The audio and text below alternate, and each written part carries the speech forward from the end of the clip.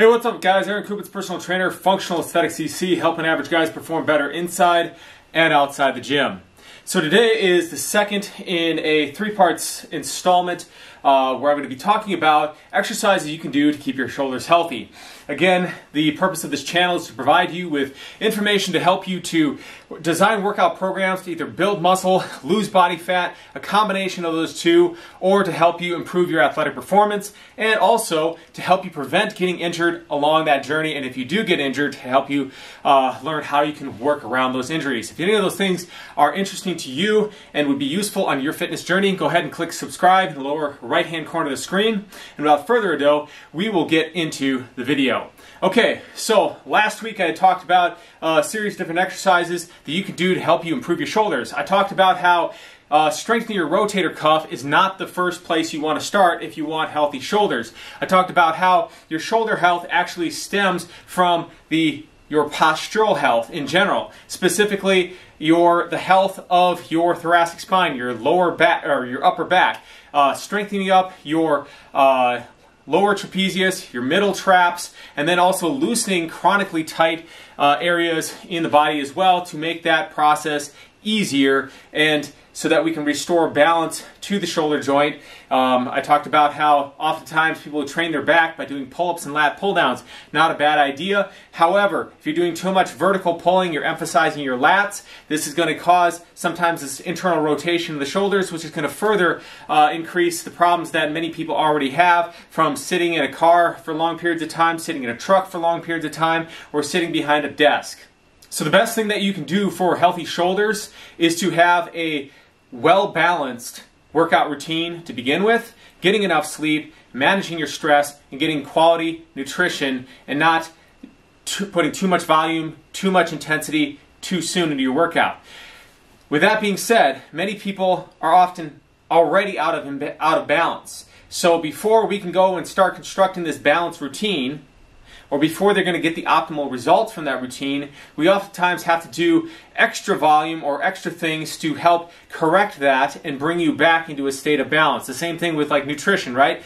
If you've been way out of balance one way, perhaps eating a ton of, refined grains, processed sugars, pop, all this kind of stuff, alcohol, we might have to swing to the other extreme of the dietary spectrum so that you're taking yourself from here more towards a state of balance, and over time we get that needle to hover right down in the middle where we want it to be, which would be more or less a balanced diet. Same thing here. We might have to reduce the amount of training that you're doing for pull-ups, push-ups, bench presses, curls, things like that in the beginning, and work more on other exercises to help you regain that state of balanced shoulder health, and then we can start training in a more balanced fashion once we achieve that state of equilibrium.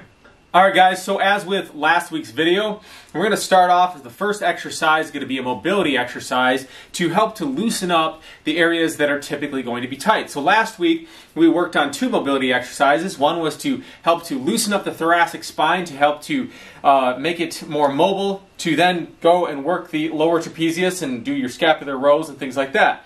We also worked on stretching out the lats to enable you to have more mobility in the shoulder joint, because the lats oftentimes will be overpowering some of your weaker muscles, especially if they've been neglected. So another common muscle that is often overpowering and tight is the chest muscles. Now, there's a lot of different ways you can stretch your chest, but a super simple, easy way to stretch not only your chest, but also the entire shoulder girdle is just doing stick rotations, or at least that's what I call them. You can also do this with a resistance band to give you a little added work for the rotator cuff in this side to side or this frontal plane.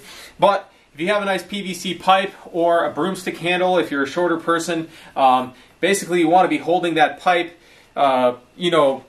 the closer your hands are together, the harder it's going to be, the more of a stretch, more mobility you're going to have. And of course, if you have your hands shoulder width apart, I don't think most people actually, I don't think it's actually anatomically possible to do a complete rotation around. But generally, if you start out in the snatch grip position, if you're going to do like a barbell snatch for like Olympic lifting, which would be to have the bar sitting in your hip flexor crease when you're standing straight up. So however far apart your arms have to be for that. Then what you're going to do from there is taking a deep breath through your nose, raise it up overhead, and then go to the point where you just start feeling a nice good stretch. Pause for a second, then exhale.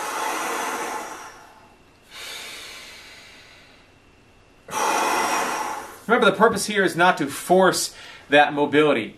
The purpose is to allow your body to relax into it. Oftentimes, you have to sit in a position for 10 to 20 seconds to allow the Golgi tendon apparatus that protects the muscle spindle to let it know that, hey, we're not rapidly stretching this muscle, so there's not going to be a big risk of injuring this muscle from a rapid stretch in the muscle, which could potentially tear it, right? Which often happens if you're doing sprinting, you pull a hamstring muscle, right?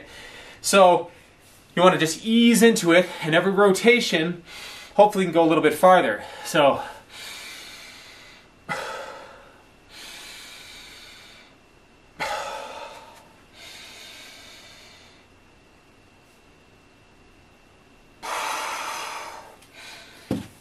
and just kind of camp out in that stretched position, feel it out, allow yourself to get that mind-muscle connection. That's another benefit of doing stretching. It helps you to get a good mind-muscle connection going there. In fact, when you are bodybuilding, I like to refer to bodybuilding as essentially stretching under load, right?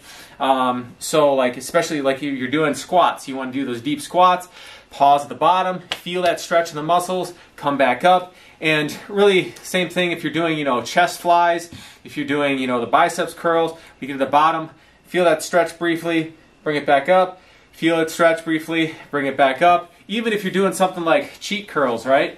You're coming to the bottom, right? And you're lowering it a little bit slower than you did on the concentric to really feel that stretch, and then cheat it back up to the top. Feel that stretch, lower it down, nice and control under stretch, cheat it back up to the top. So even when you're doing those cheat ones, you're not just flopping that weight all over the place. You always want to be under control. And again, lifting for the best results for hypertrophy, you want to be focusing on getting that good stretch.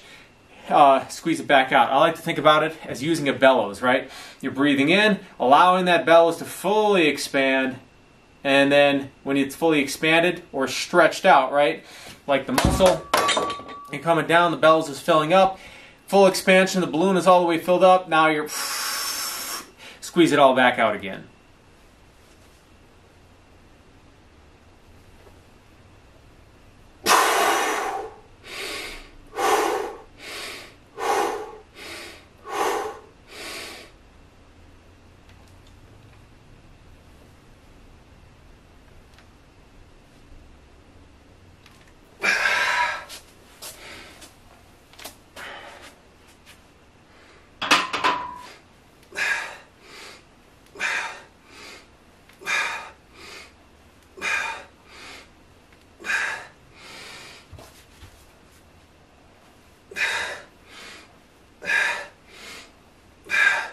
Okay, so the next exercise that we can do here, after we've loosened up the chest and stuff, because if the chest is tight, it's going to cause things to kind of go like this, right? We got that loosened up. Now we want to work on a little external rotation of the shoulders, right? Bring those shoulders down and back. This is a good one to do in conjunction with scapular rowing, and also some other exercises that I'm going to be showing you later on in this video. And then right after this one, I'm going to show you an exercise that's similar to this you can do with no weights whatsoever. So it's actually two parts to this exercise. You can do a scarecrow or a Cuban press. So the scarecrow or Cuban press is essentially a scarecrow with an overhead press. But what you're going to do is grab the bar with your hands spaced out far enough so that when you bring your arms up, so the upper arms are at like parallel to the floor like this, that you got about a 90-degree bend in your elbow. From there, you're going to bring your arms up like this.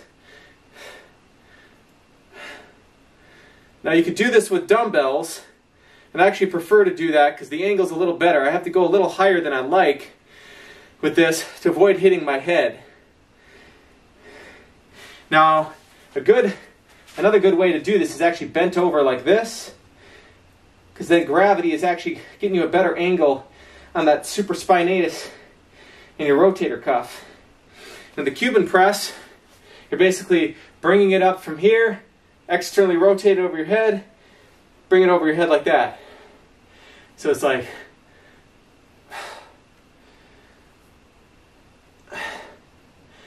and then that way you're helping to keep, you're pressing with your shoulders, but you're also working that backside and helping to strengthen that all up as well.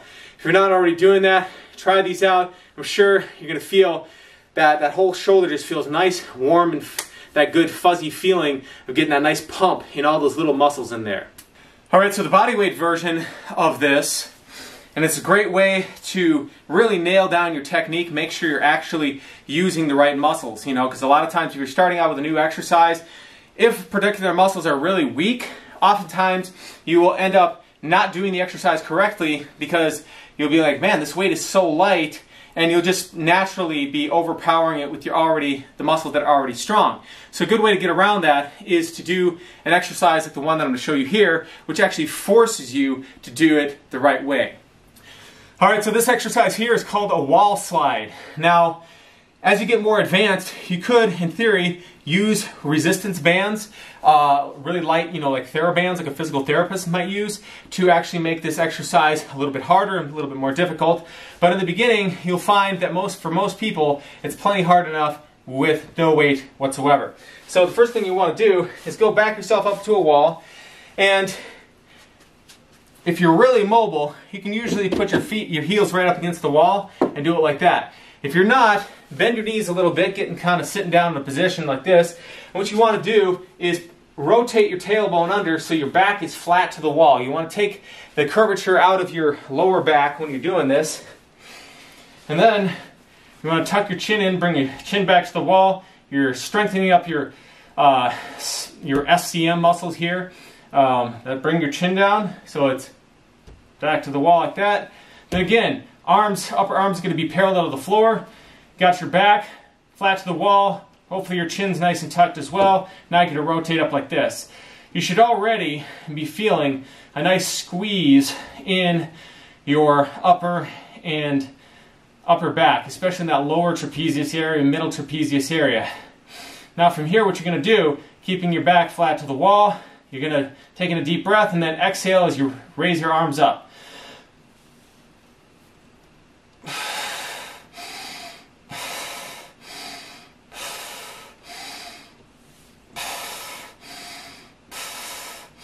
Now the key here is you got to keep the back of your elbow, your entire forearm, and the back of your hand up against the wall. As soon as either one of those start coming away from the wall, that's as high as you go. So you're going to raise up, hold, and then start breathing. And if you can, go a little higher, go a little higher. Keep breathing like that. That'll totally fire up your back. Make it nice, and you just feel muscles you've probably never felt before back there, and get you really nice and tight in that area. And it's going to help really build that strong mind-muscle connection for all the other actually weighted exercises you're doing with dumbbells, resistance bands, etc. All right, so our next exercise here is one that was popularized by Jeff Cavaliere with AthleanX.com, and this one serves the same purpose as doing scapular rows from a pull-up bar. And it's a little bit easier, perhaps. Hits it from a little bit angle because you have a longer lever arm, which is going to make it more difficult. So these 10-pounders, I haven't done this actually in a while, so 10-pounders might even be too heavy.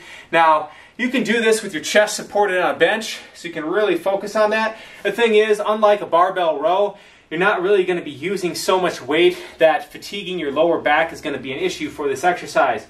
So I'm not going to use the bench. You just need to bend over so that your torso is roughly between 30 to 45 degree angle from the floor.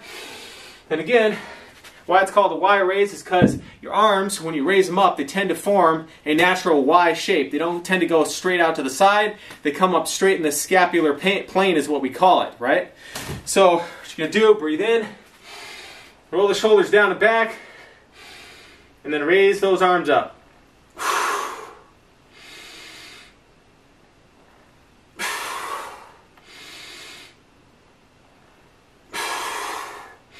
Now you notice every time that I'm coming back down to the bottom, I'm pausing, taking a deep breath, rolling those shoulders down and back, holding my breath, and then exhale as I bring it up.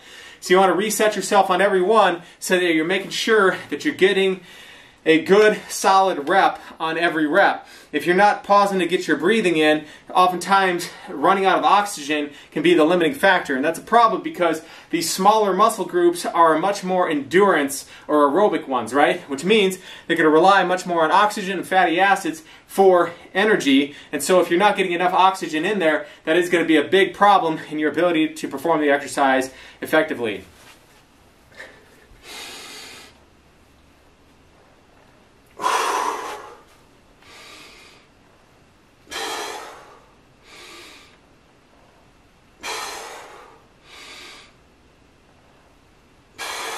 Okay, so our next exercise here is what I like to call a bent over high pull. The reason being is there is an exercise in Olympic lifting to help you to break through some strength plateaus for doing a barbell clean, right? Where you're coming like this, you're bouncing it, you're essentially extending the hips, and then you're doing a forceful shrug like this to bring it up, right? So this is the pull sections. So for sometimes, if you're like trying to break through a plateau, sometimes you can put a little heavier weight than you actually use, come like this, and just shrug it up, come back down, shrug it up like that, right? And that is really excellent for building up your traps in a very functional, athletic sort of manner. It's going to build a lot of power, right? Now, I like to create this into somewhat of a multi-joint or a little bit more isolated movement, and to also really emphasize that back of the shoulder portion, especially down. It's actually the main area it hits is actually a little bit lower down, like right around in here, that lower middle traps area, top of the erector spinae. When you're doing this, which many times like that medial border of your scapula, right along where the inside borders of your shoulder blades go along your spine, which oftentimes doesn't get hit very much. So before you do this exercise, I really highly recommend, though, you've been doing wall slides consistently for a while, maybe you've been doing those scarecrows, and you're doing the stick rotations, all that kind of stuff, doing the Y raises, doing the scapular rows, because this one is a little bit more technical to get it right. So what you're going to be doing, and because you're using your arms and your back and and your legs and everything, it's technically, to a certain degree, a full body movement. So you're going to be able to use a little bit more weight with this. In fact, I generally use 50, 60 pounds when I'm doing it. But to go slow motion with this, so you can see how it's going. So basically what you're doing is you're bringing it up, and you see how my elbow is kind of bending at the same time. So you can see, if you're doing a scarecrow, right, like this, or you're doing a Cuban press, it's kind of like that same movement, but instead of pressing it up over your head like that, you're just stopping here, coming up. And so your arm, and you're using the momentum to kind of rotate under, and just your rotator cuff is essentially locking it into place, but this part of your back here is doing the majority of the work. So in fast motion, it looks something like this. So you can see it from the front.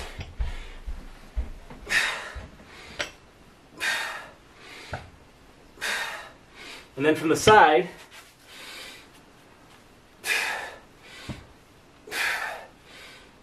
like that. Now people look at this and they're like, man, that looks like it's going to kill my shoulders. And actually, the shoulder is just the pivot point, and the main area that's getting worked is actually that part of your back right here, and even your hamstrings are, assisting to stabilize it as well.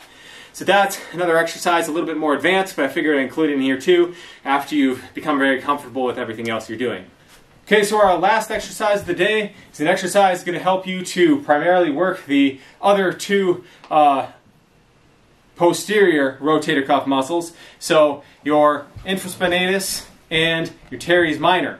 So, and this is what I call a W raise. Now you can do it just the W part, or you can actually combine it with a Y raise, and it'll actually really fire up your back. So let's just show you how it goes first.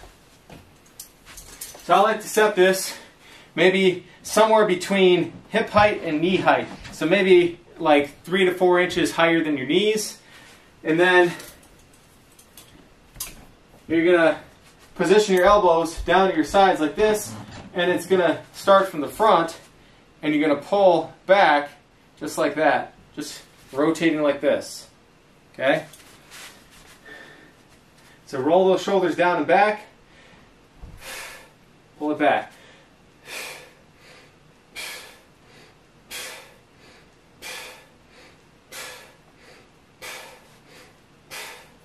I like to do this if I'm doing a lot of pull-ups.